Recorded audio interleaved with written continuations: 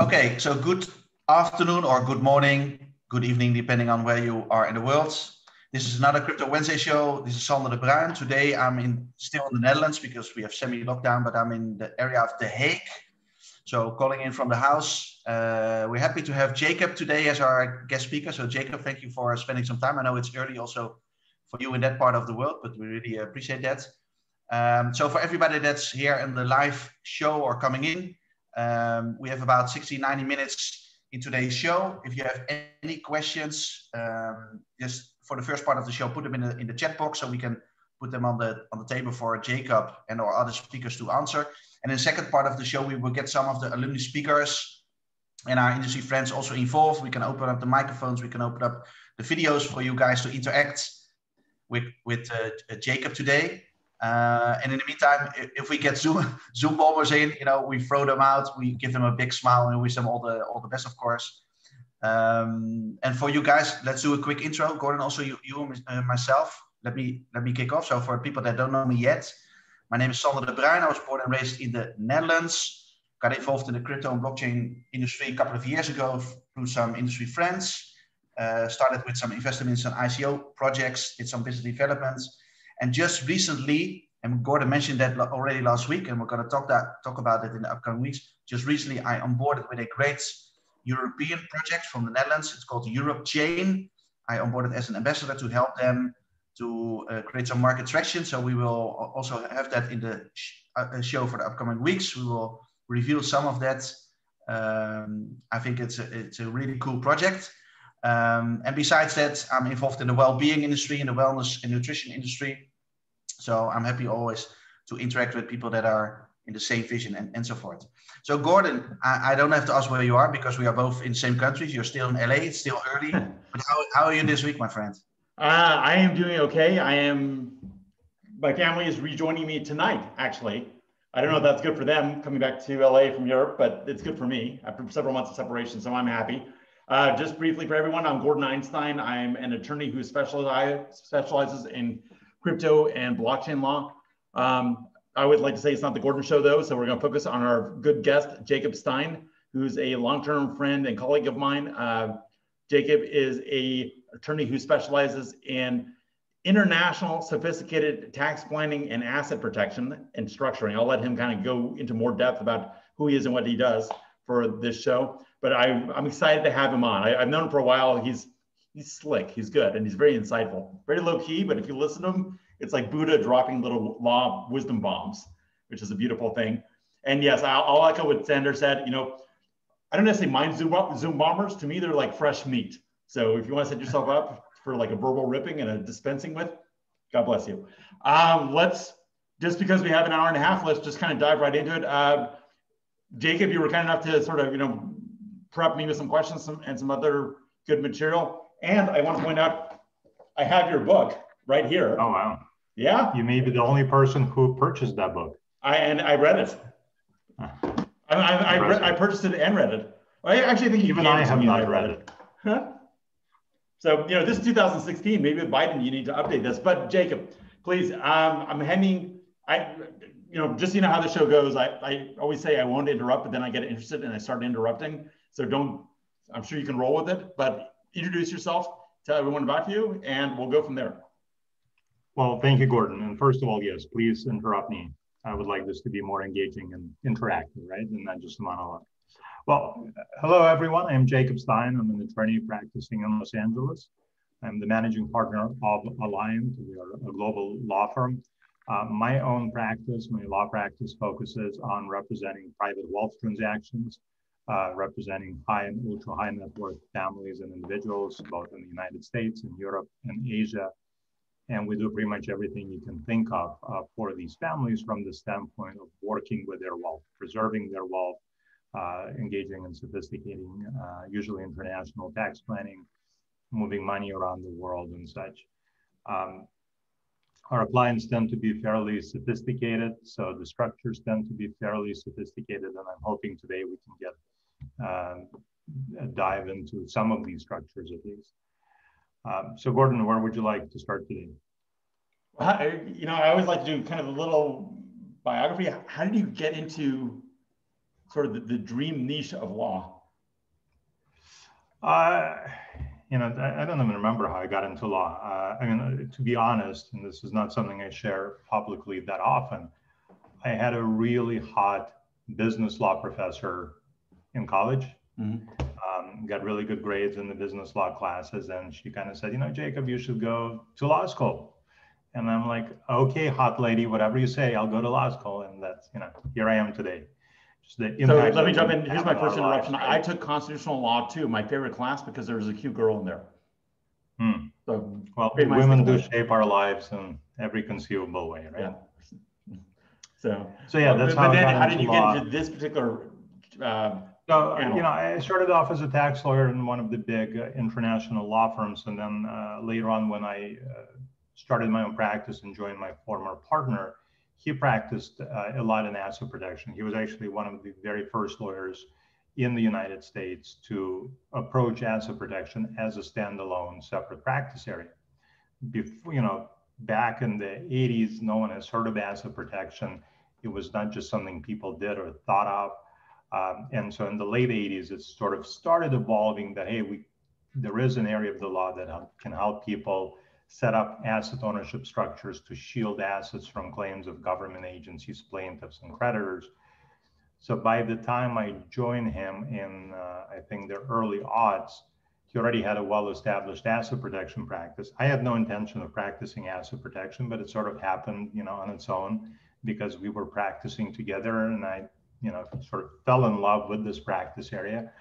I like the fact that there are so few experts in this practice area around the world, you know, and frankly, 20 years later today, it's pretty much the same people that were there 20 years ago, right? This practice area has not changed a lot. There are probably a couple dozen really good lawyers around the world who practice asset protection.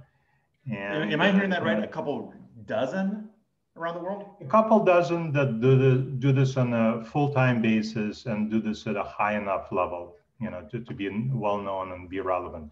I'm sure there are a lot of lawyers out there, at least today, that have asset protection as a practice area, let's say in addition to being business lawyers or in addition to being tax lawyers or estate planning lawyers. But as a standalone practice area where you do this on a full-time, you have other lawyers in the firm who do this full-time, there are still very few people who do this like this consistently. And maybe it's self-evident, but maybe it's not. Can you give a pithy definition of asset protection? Pithy is my specialty. Yes, indeed. So asset protection is a fairly narrow subject. Asset protection deals with how do we get to keep what is ours, right? How do we hold on to our stuff? So we're not really talking about tax planning. That is a way to hold on to your assets, but that's a separate discussion, separate topic. We're talking specifically how to protect your assets from claims of plaintiffs, creditors, and government agencies, right? So when something bad happens, what can you do to keep your assets? If you go and search asset protection on the internet, I think you will come across a lot of service providers, a lot of websites that will promise you the moon and the stars and will promise to bulletproof your assets, as they call it, and make them unreachable. But real asset protection, substantive asset protection, it is rarely about making assets unreachable, at least today. It used to be maybe 20 years ago. Today, asset protection is primarily about placing yourself into a really good negotiating position. So when that plaintiff or creditor comes after you, the assets are protected. I'll give you an example if you like. We just represented a fairly well-known celebrity. And you know, his directive to us was that, you know, I'm buying a new home here in Los Angeles, and I do not want the world, I don't want the paparazzi to know that this is my new home and that I live here. We did absolutely everything one can think of to provide him privacy and anonymity for that home, right? So his name is not anywhere in public records with respect to this home. It's not in any of his utility or phone bills connected to that address. There's just no visible connection between him and that home. The next day, there was a press article that he bought a new home with the pictures of the home and the address and everything. Well, because, in this day and age, hiding, right, disguising things, it's pretty difficult. It may be possible, but for like a high profile celebrity, so let me jump in. Following him around all the time. My expression in the tech space is obscurity is not security. I think that's a very good way of putting it. That's right. So what we're looking to do in asset protection, and I think perhaps it's a common misnomer, we're not looking to hide assets, right? We're not looking to go to Home Depot, get a shovel and dig a hole in the desert, right? That's not our objective. The objective is to have structures that work substantively, right? So for example, we will always operate from the presumption that the other side, whoever is going after our client's assets, will know right away what it is that we did to protect our clients' assets, right? And in most countries, there are legal processes in place that will allow a plaintiff or a creditor to discover what has been done, right? To depose a debtor and ask them questions. So we have to presume that they will know what we've done to protect the assets, and it still has to work, right? So asset protection is not about hiding assets, although it's not a bad thing. Hiding assets is not a bad thing. We've seen in so many cases where if the plaintiff cannot find our client's assets, they will not bring the lawsuit in the first place, or they will be willing to settle, negotiate, and walk away from our client. But we can't rely on that. Well, right? I guess let me jump in. If you're dealing with a U.S. defendant who's here and you initiate discovery, between the debtor's exam and everything else, is there any realistic chance of hiding assets if you're dealing with a U.S. party who's located in the U.S.? Well, so I think this applies both to defendants in the U.S., Europe, pretty much everywhere, because a lot of these legal remedies are available around the world to plaintiffs and creditors, not just in the United States. But so what, for example, we just had a client 3 weeks ago, I think. He left the United States and he is now temporarily residing let's say in Central Europe. I'm not going to specify where. With the idea being that if he was here, he would be available for what's known as a debtor's exam. This is where the plaintiff can ask him all sorts of questions about his assets, and our client is obligated to answer those questions under penalty of perjury. So he left the United States so that a U.S. court no longer has personal jurisdiction over our client, right? And they cannot force him to appear in the debtor's exam. They cannot force him to answer questions. And he's the only source of information for them about what happened to his assets. Interesting. Okay, so let's take us through asset protection 101, and then we'll go 201, 301. Like what's the basic framework? Okay, so the most fundamental premise of any asset protection structure is that we want to make our client's assets not his, right? We want to make sure that the assets no longer belong to our client. That's the most basic, most foundational premise.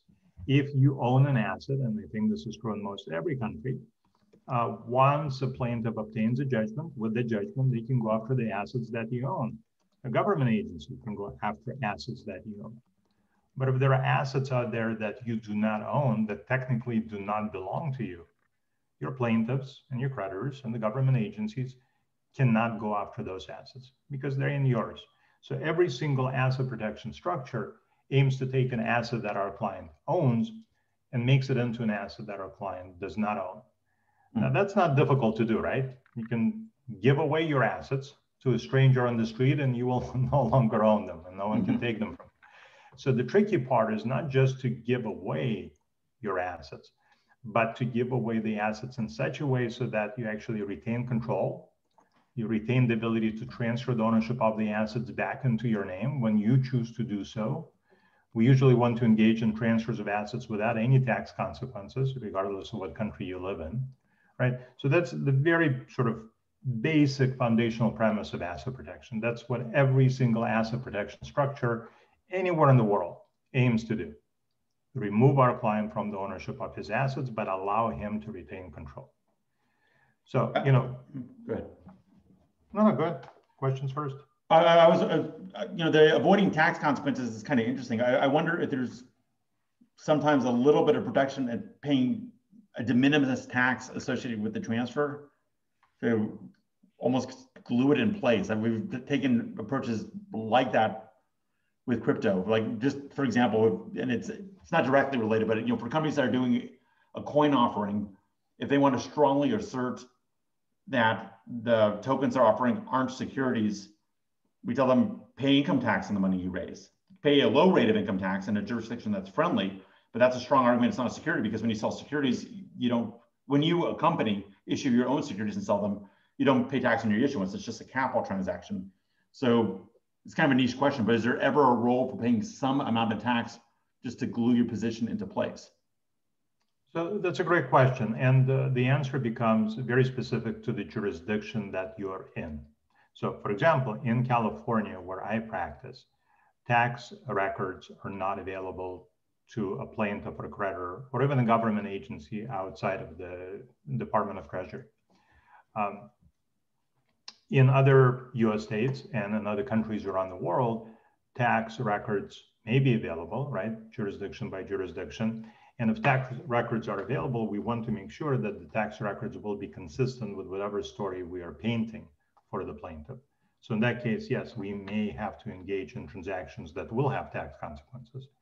And certainly if we want to present the records on our own, sort of voluntarily, to a judge, the transaction we engaged in will have a lot more substance, and he's less likely to set it aside if we can show that we suffered some sort of tax consequences as a result of engaging in that transaction. Okay, and then they're kind of good facts sometimes. One more time? It's what I would call, you're creating good facts. Well, good facts, and we're creating substance, right? Economic substance by paying taxes. And you also have to consider the fact that often asset protection does not take place in a vacuum, right? The client that we're representing may have other needs. So maybe we are combining asset protection with estate planning or estate tax planning or income tax planning, right? Or some other type of planning. So then we will be trying to accomplish several objectives along the way. And then maybe we're paying taxes anyway because of our planning objectives. Fair enough. Now, going from plain vanilla to esoteric. Okay, I understand the basic principle or the axiom that you're changing title, you're changing ownership, but you're kind of maintaining a beneficial interest of some sort and control. Start me with some plain vanilla techniques for accomplishing that. Okay, so let me first start off by telling you what not to do. Sure. And this is literally after a few thousand conversations with the clients and prospective clients. Our clients always have the same measure of self-help that they want to bring into these asset protection transactions. So first of all, pretty much everyone we represent, the very first question they often ask is, can't I just transfer my assets to my kids? Like, why set up expensive structures when, eventually I will leave assets to my kids anyway? So, today I'm being sued, fine. I'm just going to transfer the assets to my kids today and be done with it. So the downside of an approach like that, transferring assets to the kids or really to any individual, can be some other family member or a friend, is that, first of all, there likely will be tax consequences to the transfer. And second, you're not placing your kids or your friend or whoever you transfer the assets to in a position where they may be sued to recover the transferred assets, right? Because usually, at least in the United States and the British Commonwealth jurisdictions and in many civil law countries, the lawsuit to recover the transferred assets will be a lawsuit against the transferee, the person you transfer the assets to, right? So, and I often ask my clients, would you like to give your kids the experience of being a defendant in a lawsuit? Because this is exactly what will happen, right? So we usually want to avoid transferring to people, and instead we want to transfer into some sort of an abstract legal structure. So let me pause here for a second. Two questions. If you're doing this, heaven forbid, prior to a lawsuit or an expectation of a lawsuit, you're actually being amazingly proactive. Does that take the edge off what you're saying? Is question number one. And then question number two is, now that the estate tax exemption is something like 11 million, 15 million, I forget exactly what it is, does that potentially take the edge off? So, yes, planning ahead of time is certainly very, very helpful. right? Because planning ahead of time makes it more difficult, maybe even impossible, for any plaintiff or creditor to file that lawsuit to recover the transferred assets. And if that's the case, it doesn't matter who the assets go to. But the problem is that once you transfer assets to another person, in many countries, you will have tax consequences as a result of that transfer. And second, you do lose control. And if you recall, a few minutes ago, I said that one of our objectives in asset protection is that our client remains in control of his assets. And I will tell you from, again, a few thousand conversations, that's one of the very first questions any client will ask is, how do I keep control of my stuff, right? Because for a lot of them, asset protection is sort of a necessary evil, if you would, right? It's just something we have to do, but we don't really want to. Like no one wakes up on a Sunday morning and says, you know, I really want to protect my assets. That's what I want to do today, right? Usually it's more of a need, right? You are seeing some problems coming down in the future, or you're already experiencing a loss. So you're being reactive. But, you know, going back to your questions, you know, if you're transferring ahead of time and there is no risk today on the horizon, yeah, transfer to the kids, it's okay. But there are some downsides like losing control and having tax consequences.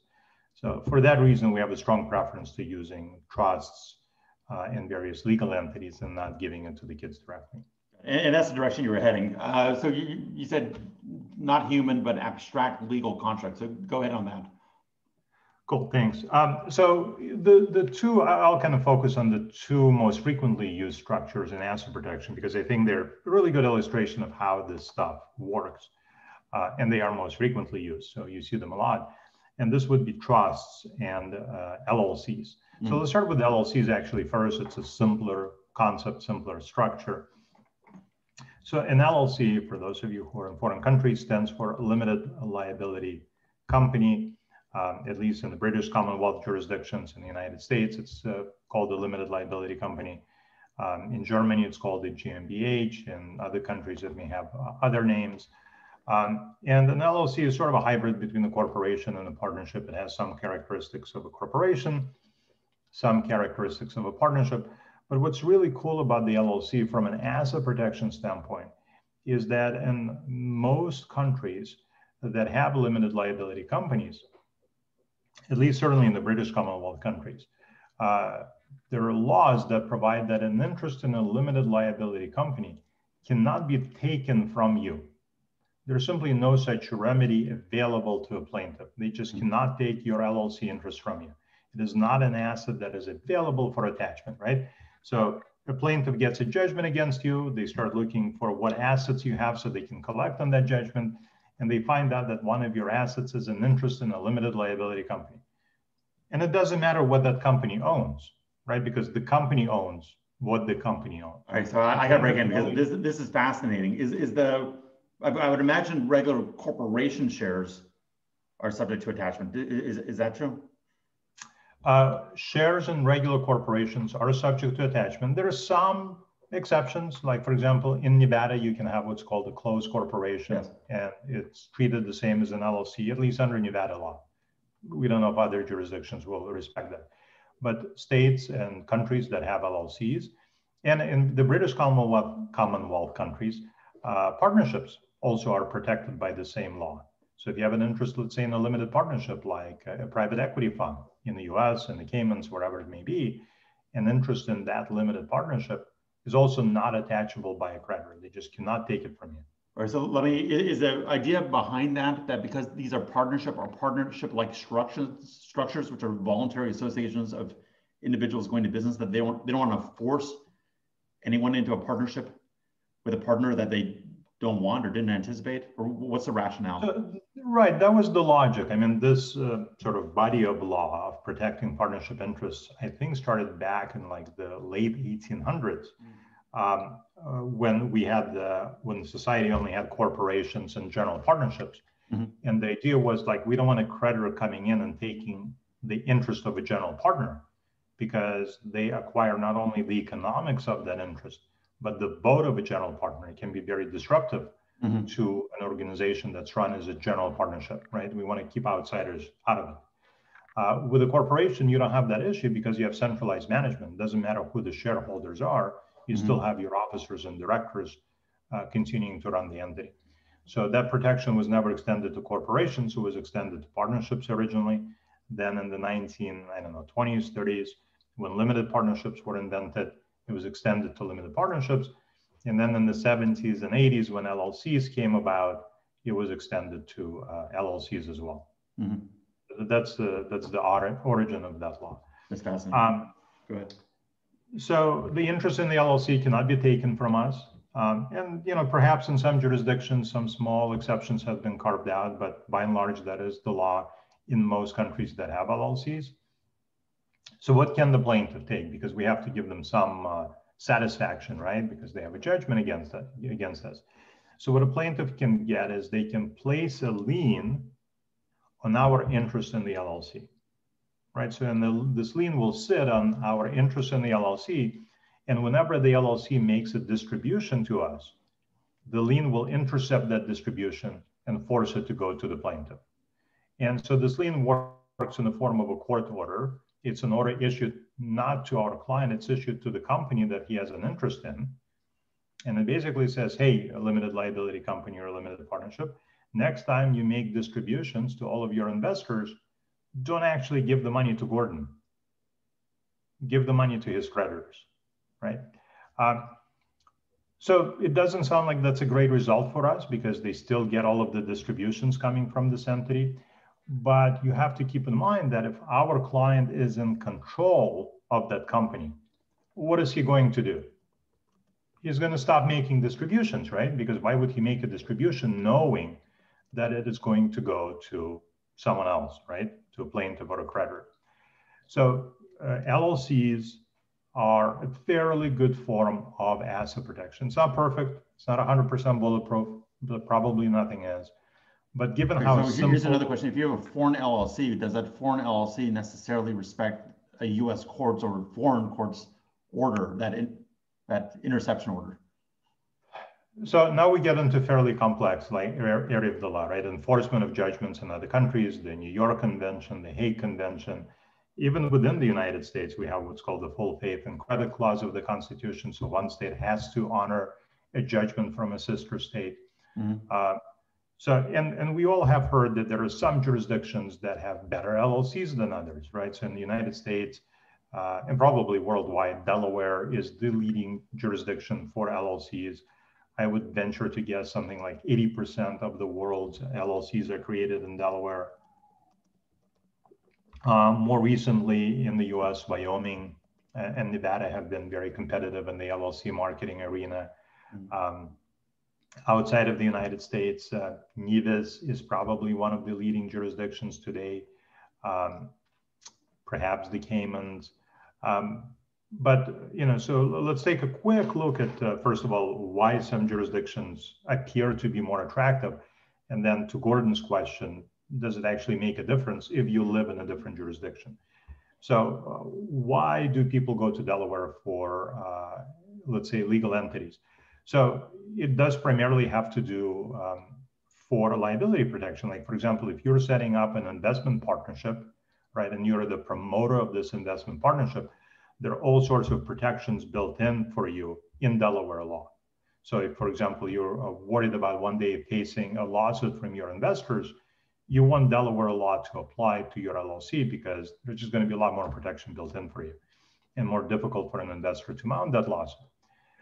For folks looking for asset protection and anonymity specifically, Delaware and Wyoming become very relevant because these are the only two jurisdictions, at least jurisdictions of note, I think maybe New Mexico does it as well, that allow us to form an entity on a fully anonymous basis. So, I mean, Delaware... Sorry, I just want to make sure I heard you. Delaware and maybe New Mexico? Delaware, Wyoming, and to a lesser extent, New Mexico. Got it. Okay. Allow us to form an entity on a fully anonymous basis. So, the European countries have long pushed for the United States to be placed on the OECD blacklist because of Delaware, because we have a jurisdiction locally that allows us to set up entities on an anonymous basis. That is not allowed anywhere else in the world, and certainly not today. Maybe Some years ago, when in many jurisdictions you could still have like bearer share corporations, which is to a large extent has gone away pretty much everywhere. But nowhere that I'm, at least where we do business, which is in a lot of places around the world, can you form an entity nowadays on an anonymous basis? In the United States, in Delaware, you can, right? So in the United States, and we're a bit of an exception, we are much more privacy oriented than most people think we are. We, for example, have here in the United States by far the strongest banking privacy laws of any country. It is not Switzerland.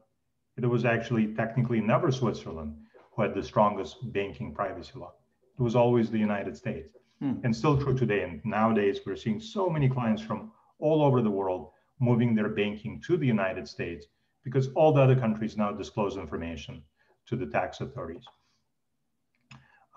So in the United States, ownership of legal entities that are not publicly listed on a stock exchange is never available to the public, right? That's always private information. It's always anonymous.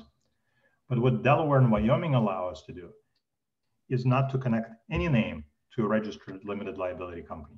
So even the identity of a manager does not have to be disclosed, right? So the world only knows the name, let's say, of the law firm that organized the LLC, but not the name of any particular individual who's connected to that LLC, which makes it incredibly difficult for any third party, even for a government agency, often to connect our clients to specific Delaware or Wyoming LLCs. So that's, for someone seeking privacy, anonymity, right? Camouflage of title, that's a nice way to go. And it's a very simple structure. I mean, it's very inexpensive to set up, let's say, a Wyoming LLC. Wyoming charges something like, I don't know, $100 a year, maybe less for an LLC. The legal fees should not be that high in setting up an LLC. So it's just a very simple, easy way of setting up a structure, transferring ownership of your assets into that structure. And you get some very nice measurable level of protection with that. If we want more protection than what an LLC will give us, then we're going to ramp it up and move up to a trust. So let's talk about trust a little bit. So if you are in a English common law jurisdiction, in part of the Commonwealth somewhere, you should be well familiar with trusts. They've been part of the English common law for hundreds of years, but not every country has the concept of a trust. So just very briefly, a trust is a private contractual agreement between two parties.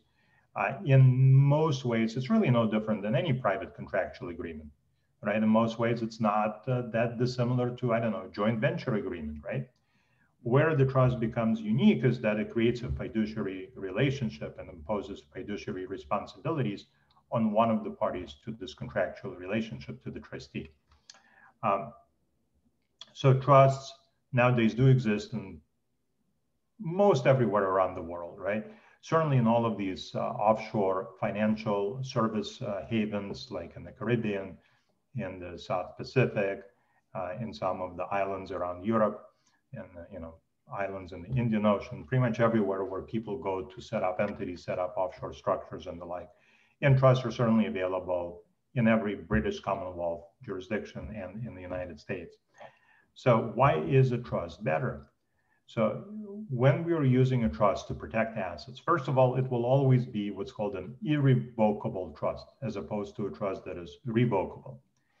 And with an irrevocable trust, what happens is that once the assets are transferred to this irrevocable trust, our client owns nothing, meaning that his financial statement goes completely blank, which is different than when you transfer assets into a limited liability company, right? When you transfer a bank account, let's say, into a limited liability company, there is still something that appears in your financial statement, right? Your interest in the limited liability company that you own is still on your financial statement. And it may give a lot of creditors pause, and they may not want to pursue it. They may not want to know, they may not know what to do with it, right? Or if they try to go after it, they may be unsuccessful. But there's still something on the financial statement that may make our client look like an attractive target. But if that same bank account is moved into an irrevocable trust, the asset entirely comes off our client financial statement. And now he's a much less likely target of a lawsuit. We represented an elderly gentleman recently early 90s, involved in a car accident, ran his car into a group of pedestrians, which apparently you're not supposed to do in California. And he got sued. Well, can I make it like a street political protest joke, or is that not appropriate? Sure. No, this is your show. I won't. But go ahead. No, you're generally not supposed to ram your car into groups of people in the street. That's a good point. Let's go with that. But no, there were no significant injuries. No one was super badly hurt. But lawsuits were obviously filed because that's what plaintiffs' attorneys do. That's how they earn a living. And our client did not have a lot of insurance coverage on his car, so he was facing about $1.5 million in claims. And he had a very nice home that he was living in, probably about a $6 million home. And we transferred the ownership of the home into an irrevocable trust. And the plaintiff, at some point in time, they were not backing off. They wanted their $1.5 million. At some point in time, they demanded our client's financial statement. The statement was produced to them, signed under penalty of perjury, and the financial statement was pretty much blank. There was almost nothing on it. And they settled the case later that day for like $30,000. Okay, so the lawyer in me has to ask. It sounds like this guy's name was on title before it went to irrevocable trust. It's kind of a no-brainer. Of course, right? So this happened. The transfer, correct, Gordon. The transfer to the trust happened very last minute, and I think most plaintiffs and creditors would do their due diligence, right, and will run a title search and see what happened recently, and so forth. This plaintiff's lawyer never did that. They just looked at the financial statement and said, oh, wow, this guy has no assets. We better settle and move on to our next case. But this was, this example was just to illustrate the point that one of the main advantages of the irrevocable trust is that it entirely removes the asset from the financial statement, which in a negotiating session is a huge advantage, right? Is there an advantage to stacking these? Putting your assets into an LLC and then transferring your LLC interest into a trust. So that would be asset protection 301, not 201. Am I jumping the line here? If we're missing some substructure, go back. And sorry. No. It's fascinating. You got my gears turning. Listen, just kind of to take a quick step back. There are probably 2-3 dozen structures that we routinely use to protect assets, right? And we cannot possibly cover all of them. I'll cover some more other than trust LLCs, but these are kind of the most fundamental structures. And I think a great illustration of how asset protection works. So that's why I wanted to focus on trusts and LLCs. And to answer, your suggestions, you are absolutely correct. We very often will place assets into an LLC and then place the LLC into a trust. And that's usually done not to enhance the protection that we are getting. This is usually done to allow a lot more control over the assets that have been transferred into the asset protection structure. Because, for example, if we transfer assets first into an LLC, we can make our client the manager of that LLC. And then when that LLC is transferred into a trust, he's still the manager. So he still on a daily basis controls all of the LLC's assets without having any ownership interest in those assets. So very frequently used structure combining the LLC and the trust. Okay, interesting. So you got the control maintained at the LLC level. So here's my thought process. The trust, I think, sounds kind of like to the extent it may even be, it is a little bit of that security through obscurity, in the sense that you're making someone poke around to figure out where your stuff went. And you can legitimately give them a statement saying, not mine. Unlike with the LLC, if I'm repeating it back to you, it is yours. They just can't necessarily attach it depending on the jurisdiction. So to answer it in an indirect way, you do have to be very mindful of who is your creditor, right? Who is coming after your assets? Because depending on who that is, they will exercise a different degree of diligence in looking through the structures that have been set up, at figuring out what your assets are, right? So if you're being pursued by a government agency, right, it may be very different than being pursued by a bank. So for example, since COVID started, we've represented so many clients who either own real estate or who operate retail businesses or restaurants, lenders, owners of shopping centers, pretty much anyone who at some point in time borrowed money and signed a personal guarantee on that loan, right? Now needs asset protection because of COVID. because everything is collapsing. So that bank that will be coming after those borrowers is going to be a lot more aggressive than, let's say, most government agencies will be. But then, did I hear that right? The bank will be more aggressive than the government agencies? That is correct, because one is a private capitalistic enterprise and the other is a bureaucracy, right? If you think of any government agency, it doesn't matter if it's the IRS or the FTC or the SEC, FDA, and some of them are much more aggressive than others in pursuing assets. But still, at none of those agencies would any government bureaucrat get a commission for successfully collecting on the judgment against the citizen, right? So we've represented so many clients facing claims from US Customs for, let's say, anti-dumping penalties or SEC violations or FTC violations, what have you. And these agencies are usually super aggressive initially in prosecuting lawsuits and getting judgments. But once that judgment is obtained, they're often not that aggressive in collecting on those judgments. I think like US Customs has something like $2 billion worth of uncollected anti-dumping penalties. Because like US government agencies do not sell their obligations to outside collection agencies. Some municipal governments do that, some state governments do that, but not the federal government. And no one is motivated to collect, right? So a private plaintiff, a private creditor is always going to be more diligent, more aggressive. So Gordon, here a question for you.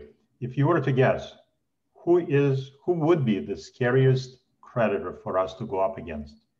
What would be the most formidable creditor? I would guess IRS. The IRS, yeah, I think you're gonna tell me I'm wrong. Revenue Service would be like number 5 on the list, I would guess. I don't know.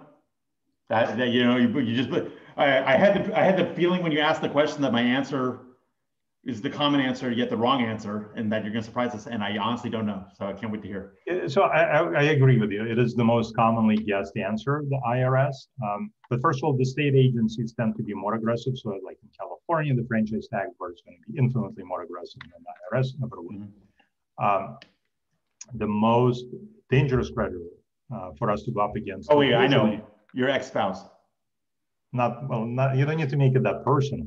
Okay, I don't know. But yes, an ex-spouse is very, very true. So the ex-spouse will be the most formidable creditor to go up against, because for an ex-spouse or for an ex-business partner also, it's not just about the money, right? It's about righting a wrong. It's about justice, right? And often money becomes sort of a side issue, right? They just want to get our client, so to speak.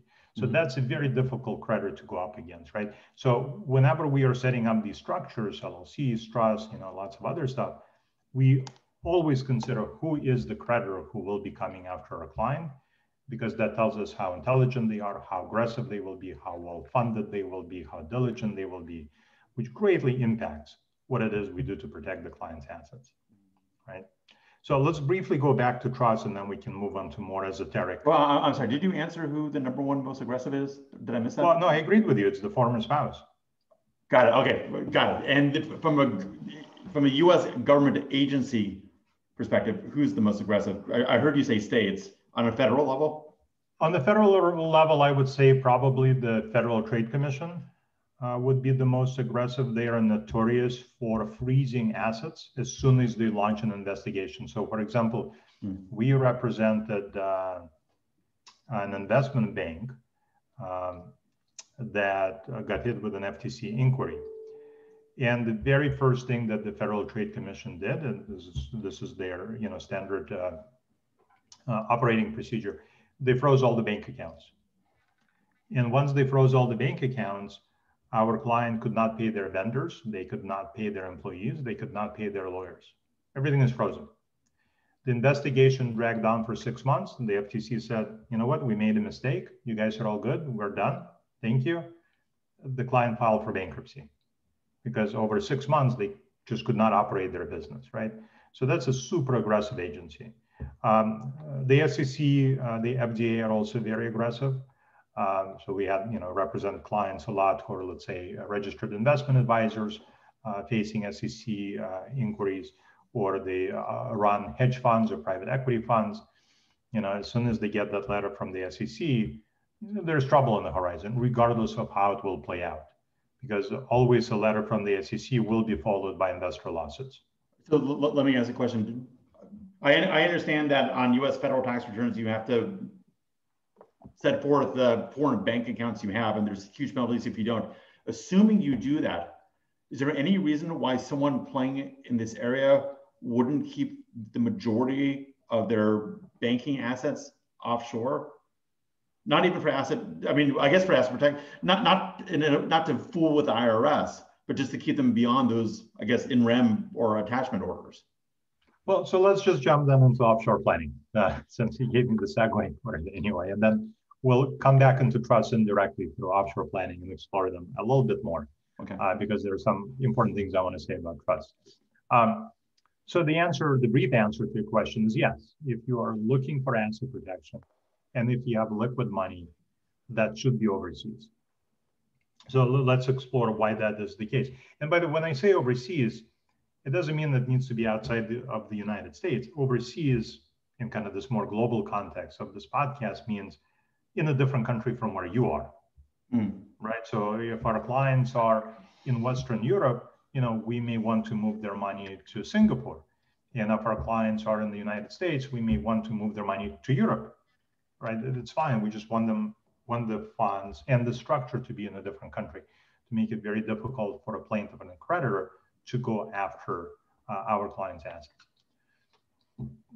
So why offshore? What's the advantage? So there are two advantages. One is the technical advantage, meaning that there are countries that have enacted laws to make it more difficult for a plaintiff or a creditor to pursue assets, right? So laws that are specifically, purposefully asset protection oriented. So let me take, for example, one of my favorite jurisdictions where we set up a lot of offshore trusts nowadays is St. Vincent and the Grenadines. So we used to set up trusts in the Cook Islands like everyone else does. We stopped doing that for the most part about 15 years ago and moved our trust to St. Vincent. Why? So first of all, we want a jurisdiction that has certain laws in place. And the Cook Islands is great in this respect. Nevis is great in this respect. St. Vincent, there are a couple of other countries that are really good at this. So we want a jurisdiction that will not recognize a foreign judgment when it comes to trust established in that jurisdiction. So for example, if we establish a trust in St. Vincent and the Grenadines, and we fund that trust with assets coming out of Europe, out of the US, out of Asia, St. Vincent will not recognize, they will not enforce a judgment with respect to this trust that was entered in another country. They will force the plaintiff to re-litigate that case in St. Vincent, which nobody wants to do and possibly can do because there's no jurisdiction against our client in St. Vincent, only jurisdiction against the trust itself. We want a jurisdiction that makes it pretty much impossible to establish a fraudulent transfer. We want a jurisdiction that gives us a very short statute of limitations on challenging a transfer of assets into an asset protection structure. And there are lots of other provisions. So first of all, we're looking for a jurisdiction that makes it technically more difficult to attack the structure, right? And so far, we've just talked about the structure itself, like the legal part of the structure, right? What we set up in St. Vincent. Then there is is that a rag doll next to you, Gordon? That's my cat, Kira, who is fascinated by this conversation. Excellent, as am I. She looks like a rag doll. No, she's the most beautiful cat in the world, and stay on topic. Come on, be nice. Stay on topic. Okay, well, you shouldn't have cats running around. Okay. So we talked about where the trust is, right, and what laws are in place to protect the trust from creditor claims. Then we also need to focus on where will the money go, right? The money itself needs to go into some other country. So for example, if our client is somewhere in the United States, first part of the offshore planning process is to locate a structure overseas. So this trust may be in St. Vincent, and the St. Vincent trust may own, let's say, a Nevis limited liability company. And now this Nevis limited liability company will own assets. So these assets should be outside of the United States, which means that offshore structures are not suitable for owning real estate, because real estate will always be in the United States, and no US judge is going to care where the ownership structure is located because he has jurisdiction over US real estate. So we want liquid assets that can be moved outside of the United States or whatever country you live in, right, under the laws of some other jurisdiction. So what countries do we want to go to? Well, again, depends on where our client is coming from. If you're coming out of Europe or Asia, the world is your oyster. And you can locate that bank account or this investment account pretty much anywhere in the world. The United States actually becomes a great choice. And again, as I said, we've seen a ton of foreigners moving their funds into the US because of our strong banking privacy laws. Mm-hmm. We demand banking information from every other country, but we do not provide it to any other country, right? So very kind of privacy focused here, surprising. Sorry, am I hearing that quickly? We don't provide it to any, or we're absent a treaty, we don't? We do not provide banking information. Period. So the United States takes banking secrecy very seriously. Wow. And the United States does not disclose banking information to other countries. But we require other countries to provide it to us.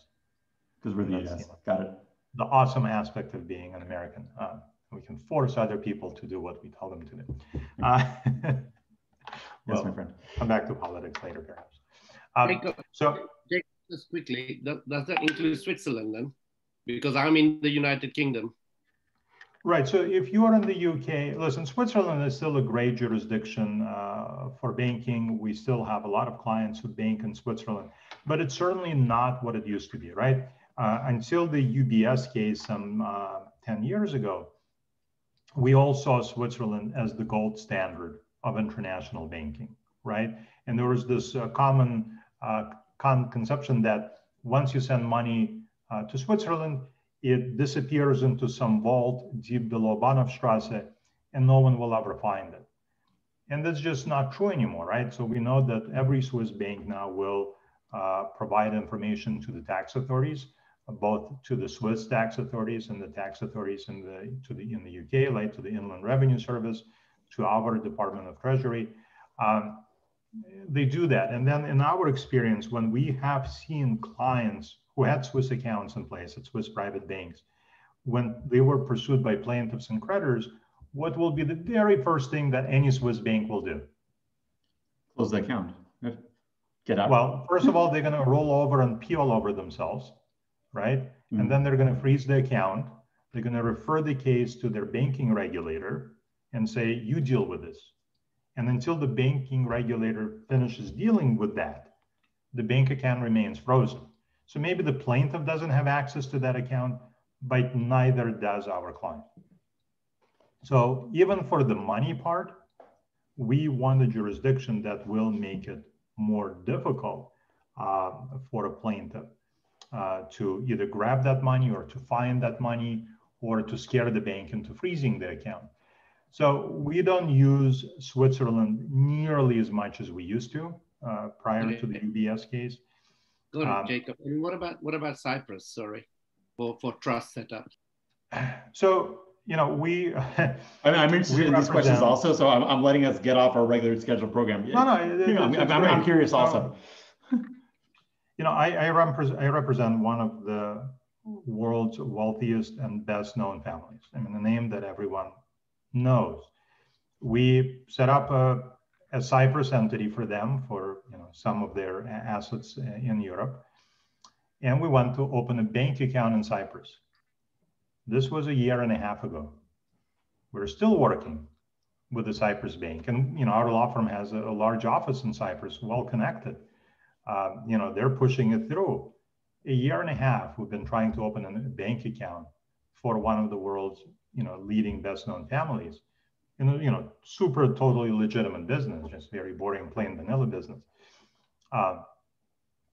Cyprus banking is extremely difficult nowadays. The Cyprus banks are so scared of money laundering, making sure they follow all the KYC requirements.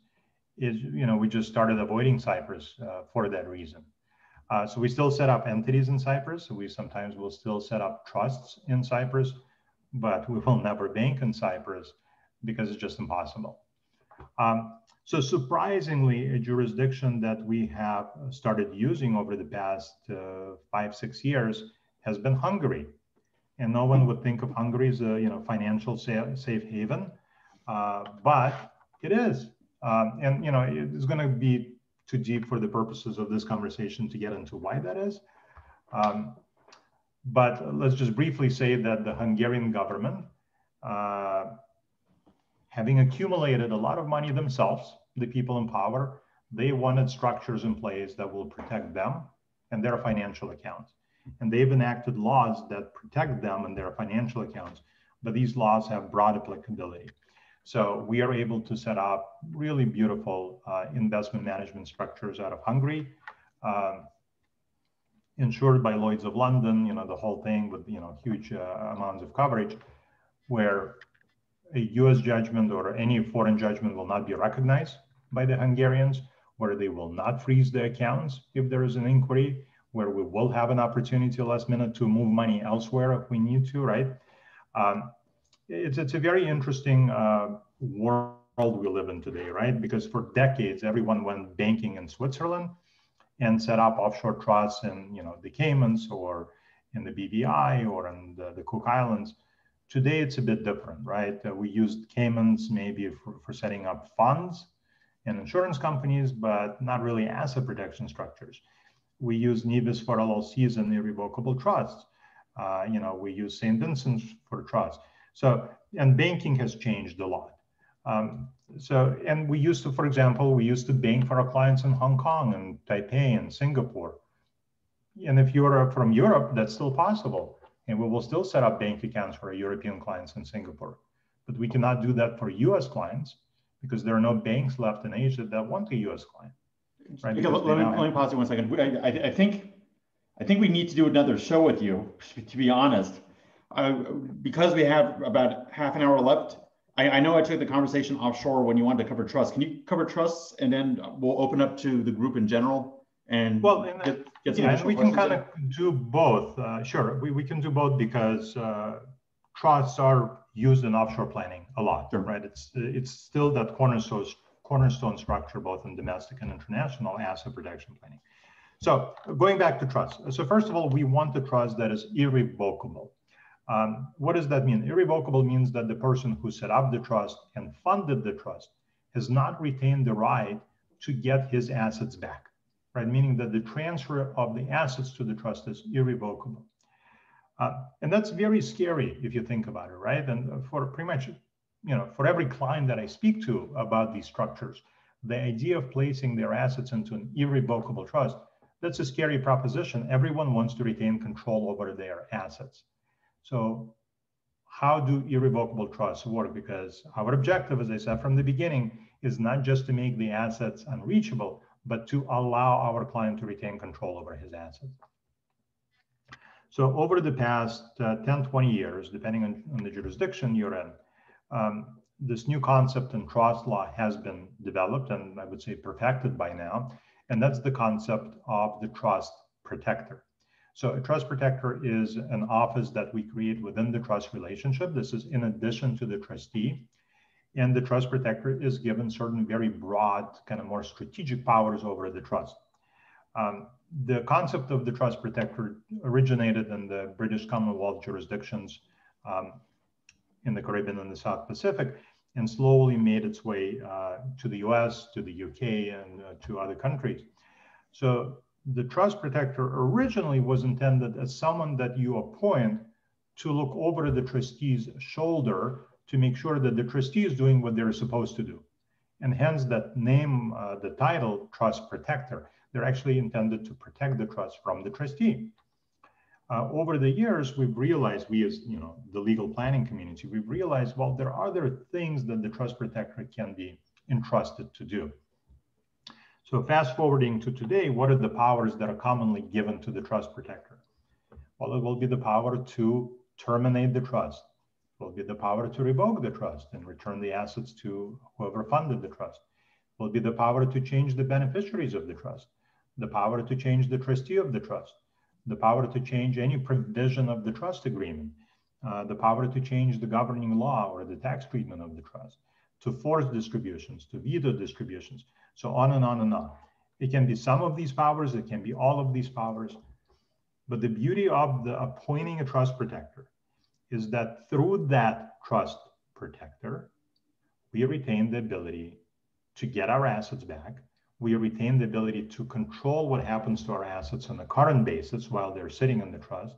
And we never need to worry that the assets are somehow irrevocably gone. We retain control. Now, our client, the one who, let's say, we are worried will be sued, cannot be the trust protector. He cannot himself or herself hold all of these powers. It should always be someone else. But that someone else can be a friend, it can be a family member, it can be a professional trust protector. Nowadays, there are companies that are professional trust protectors. And the only power that our client retains, and the only power our client needs to retain, is the power to remove the trust protector and replace the trust protector with someone else that they trust. And so long as you have control over the trust protector, you have control over the trust and the assets of the trust, right? So every, irrevocable trust, at least that I've drafted over the past 10 some years, and there have been hundreds of them, have incorporated the trust protector because every single client wants to retain control over his assets. Jacob, and this is true for domestic trusts and foreign trusts. It's my fault. It's just because I have another recording coming up. I have a conference. I just need to manage the time on this one. Just hold tight for a second if you don't mind. And I want Jacob to finish this part and then we'll open it up. I just wanted to get the non-tangibles like IP, like your skill set. Can that be put into a trust? If you're a lawyer, you have your IPs, your knowledge. Can you put that into the trust? And, we talked about the tangibles. What about the non-tangibles? So this would need to be intangible assets that we are worried that a plaintiff may take from us, right? What are the assets that we actually need to protect? Well, we only need to protect those assets that someone can take from us. No one can, force you to give them your knowledge, right? That just doesn't work that way. No one can force you to work for them, right? And use that knowledge to. So usually these will be assets that can be attached by a creditor. Maybe intangible assets like a registered trademark or a copyright or a patent, right? Or an intangible like an ownership interest in a legal entity. But it does need to be something that a plaintiff can take from you and would want to take from you, right? So my knowledge as a lawyer, limited as it is, what would a plaintiff do with it and how would they actually take it from you, right? There's a mechanism for that. So for trust, let's just finish it off and I guess we open it up for questions, right, Gordon? Yes. Okay.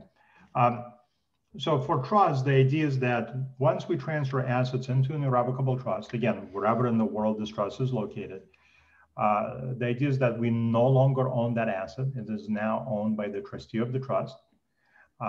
And we want the trust to be irrevocable, right? And we want to retain no overt powers over the trust. All of the powers should be indirect through the trust protector, right? And we just want to retain the power to remove and replace the trust protector.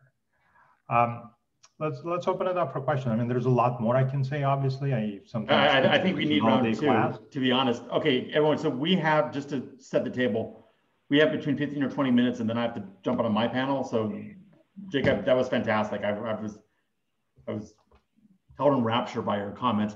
Marco, I think we're gonna start with you because my man in the Caymans.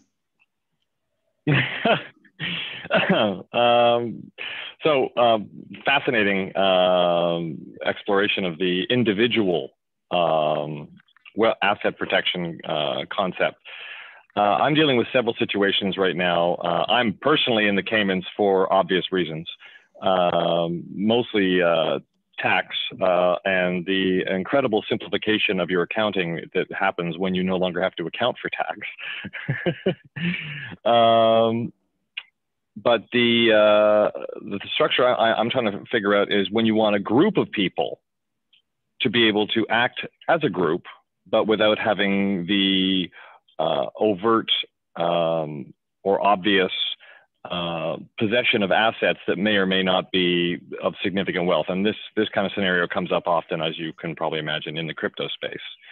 And a structure that I've been exploring, which I've actually just modified slightly after listening to this call, was a UK LLP, where every participant in this collective, whatever that collective might be, is a limited partner registered with the LLP as a Delaware LLC.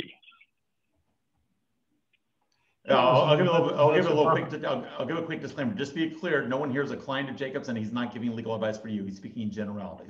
Jacob, thank you, Gordon. Purely hypothetical. Yes, purely hypothetical. Yes. Yes.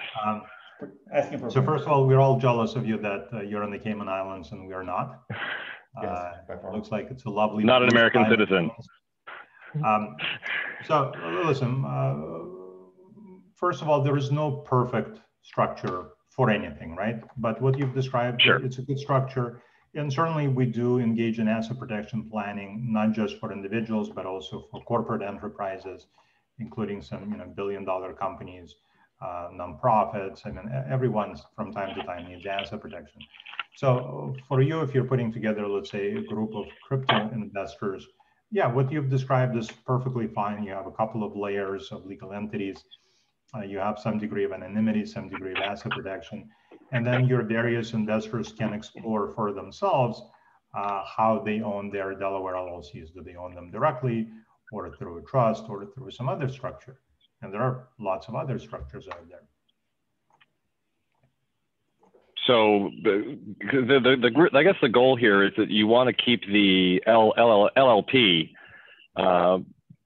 reasonably safe from attack directly, which I believe LLPs in the UK generally are very safe from external attack, with respect to their partners, that is.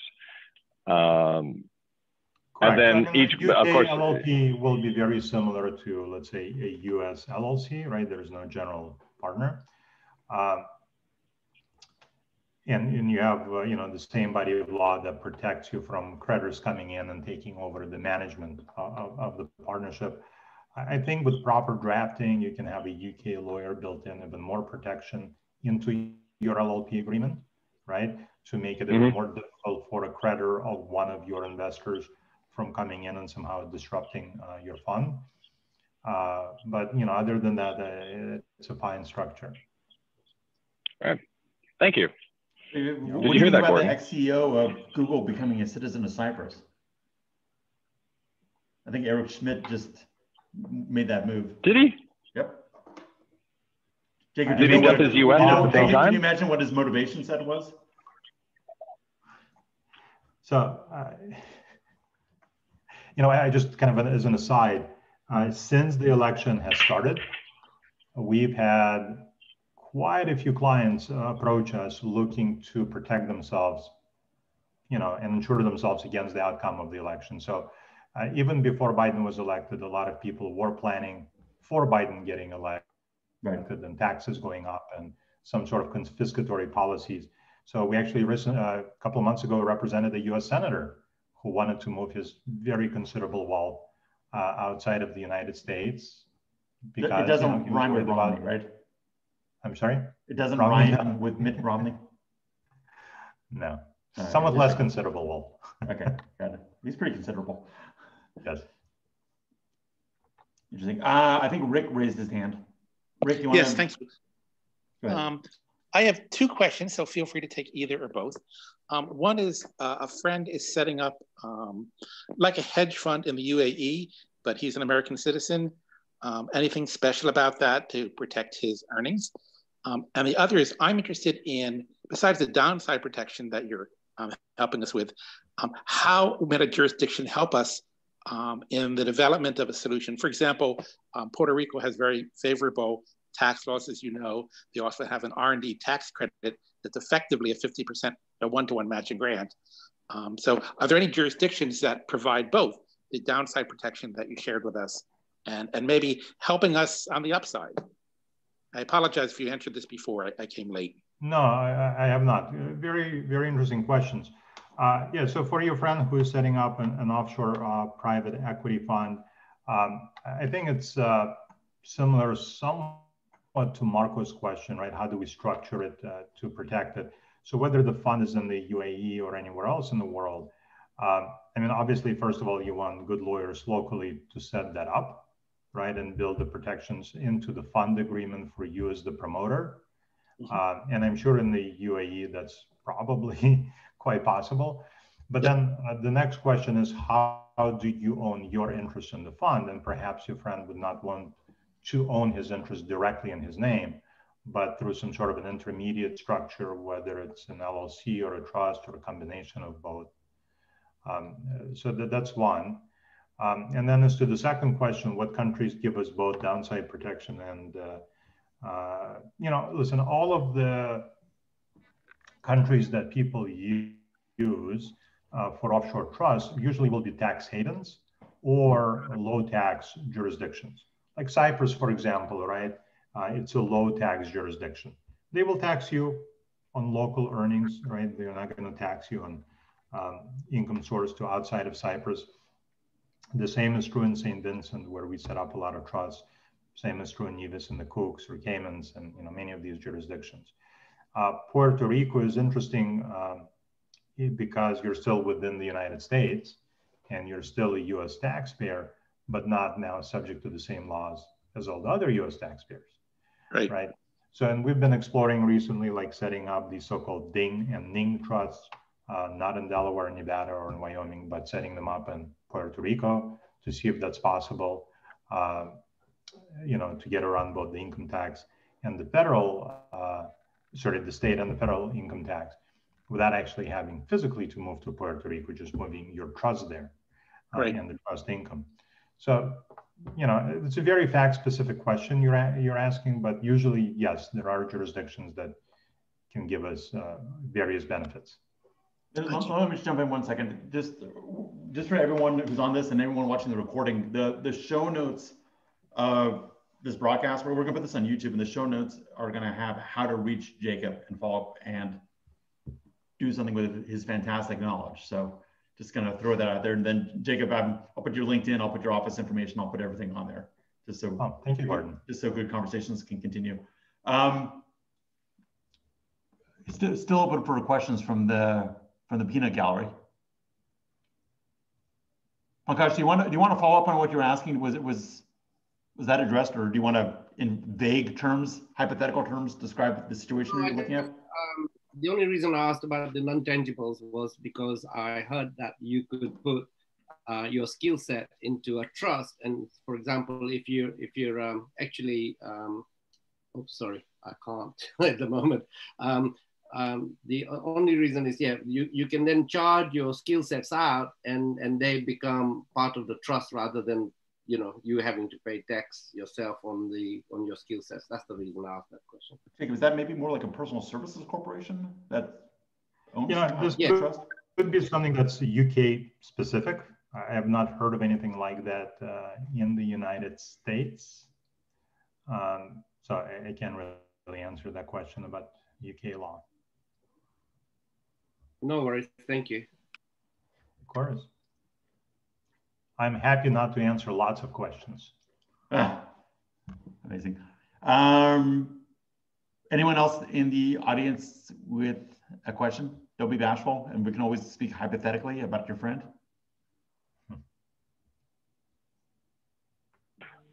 I think people are. Oh, I could go on.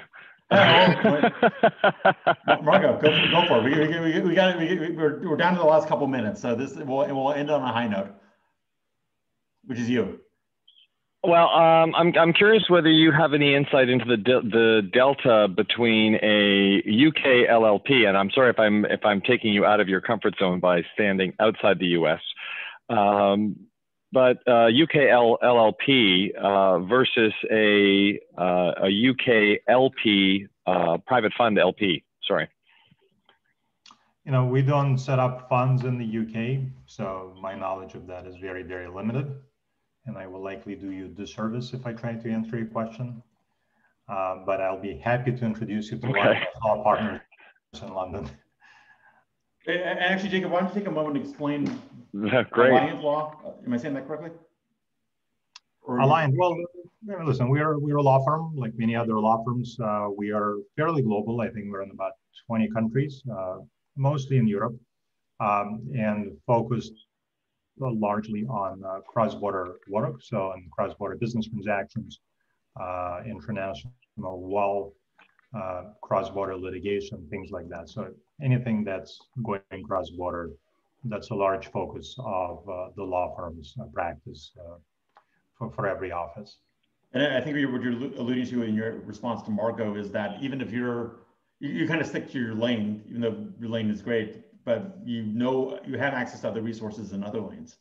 So if you had to dive into, say, a niche issue of UK law, you have someone available for in most every country, we are fairly well connected with local, lawyers, accountants, financial services communities. So we can answer most any question, but maybe not right away. Well, that's okay. A question given right away is usually a non-billable question, I found. All right, everyone, I think we're good. And again, my apologies. I got to jump into my own seminar. Jacob, this was very well done. Really appreciate it. Appreciate your time. Appreciate your wisdom. I learned a lot personally. Sandra, do you want to land this plane? Yeah, I think this was really a good show. Different subjects. I didn't know Jacob before. You spoke highly of him, and listening to this, and this is a different cup of tea for my background, but really cool. I think we should get you, Jacob, again in the show, and maybe with a combination of one of the other speakers. But I really appreciate the value you brought to this conversation. So we will post it on the channels. We will also get your contact details if you're okay with that, in the subscription of that, so people can share your info. We can share the video link with the community. And besides, thank you, Jacob, for being on the show at such an early time. So thank you for that. I think my pleasure, guys. Thank you for having me. That was wonderful. Yeah, really appreciate it. And I think on behalf of Gordon and myself, we also like to appreciate everyone that was here during the live show. So again, Marco and all of the others that were here, Richard, Alexis, Mark, Derek, Pankaj, Jeff, Sergey was also here. Really appreciate you guys. Please, like and subscribe. Tell your friends. Exactly. We need people to join the Telegram channel. We need people to subscribe on the YouTube channel and to share whatever we are broadcasting, because this is all about sharing back with the industry and getting other people excited on what we're excited about. Yep. So I think this is it for now, Gordon. I know you need to go to... This call usually goes another 40 minutes. I'm sorry. I'm in the Malta Summit. I'm talking about... What am I going to do with all this time? We need to have Jacob again. All right. God bless everyone. Have a wonderful day. Jacob, thank you so much. Sandra, thank you so much. Thank you, everyone. Bye. Talk to you later. Take care. Bye. See you guys.